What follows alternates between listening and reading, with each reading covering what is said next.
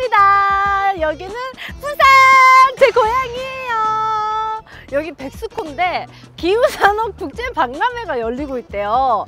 제가 여기서 오늘도 역시 체험을 해볼 텐데 VIP 분과 영어로 인터뷰도 해볼 거고, 제가 이직을 좀 고려하고 있거든요. 그래서 이직 채용 상담도 해볼 거고, 청년 인턴과 함께 여기저기 돌아다니면서 제가 체험을 또 해볼 거예요. 그 VIP 분과 영어 인터뷰가 정말 기대가 됩니다. VIP 분과 멋들어지게 한번 인터뷰를 해보도록 하겠습니다. 렛츠고! 무브! 부산이 또 제 고향이다 보니까 이런 노래가 생각이 나네요. 부산 갈매.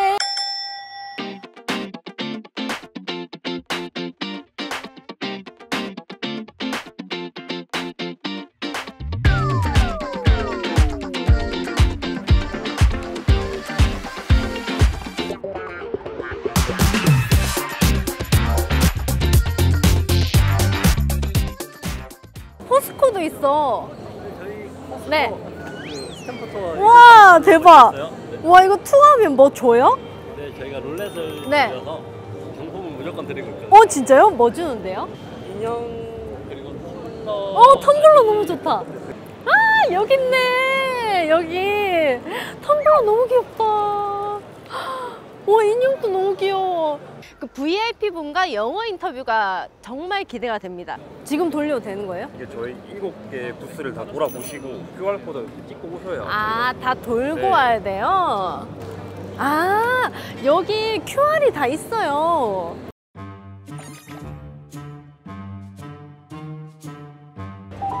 허잇! 와, 대박! 와, 너무 호들갑이다. 우와, 텀블러 타기 힘든데 제가 탔어요. 럭키가. 인형이 더 좋은 거 아니에요? 에? 인형이 더 좋은 거. 내가 인형이잖아. 에? 포스코 하면 철이잖아요. 네. 그러면 철은 넷제로 시대를 어떻게 준비하고 있는 거예요? 철부터 탄소 중립하지 않으면 우리나라 어떤 뭐 자동차나 선박 이런 제조업의 탄소 중립까지도 영향을 끼치겠구나라고 생각하고 있습니다. 철을 만들 때 이산화탄소를 배출하지 않는 그런 공정, 수소환원 제철 공정을 지금 열심히 개발 중에 있습니다.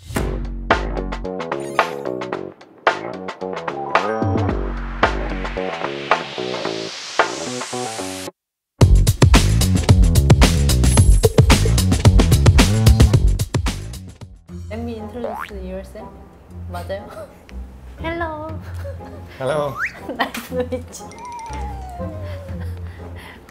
Can you introduce this? 에? IEA란 모르는 분들이 굉장히 많으실 것 같아요. 그래서 설명 한번 부탁드리겠습니다. So the International Energy Agency has just celebrated its 50th birthday. So we were set up in 1974 after the first oil shock as a way to cooperate on questions of energy security. Our work has expanded well beyond oil. So we look at all of the fuels, all of the technologies. So we have to look at that mandate in the context of rapidly rising emissions, increasingly visible signs of climate change. So ensuring a secure, smooth, orderly, affordable energy transition to net zero is now a guiding principle of the IA.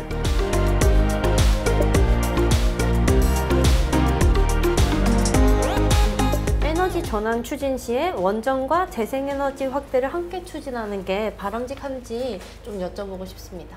Many countries are now looking at the potential for nuclear to play a part in their journey to net zero. Some of these countries have existing nuclear facilities. They're looking at potential lifetime extensions where this can be done safely, and also at new builds.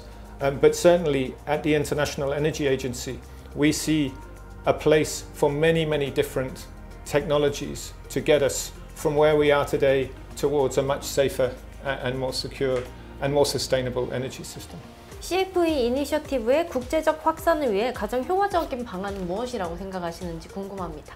So I think there's a number of elements that are important, and one of them we've seen today, the dialogue that Korea has promoted on the carbon-free energy initiative, I think has been very important to raise awareness about the importance of this initiative, what it is seeking to achieve, and what benefits it can bring for participating entities.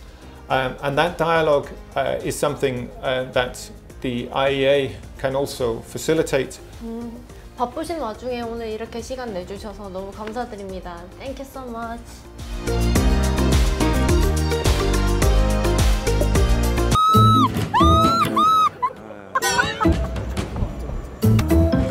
아, 지친다.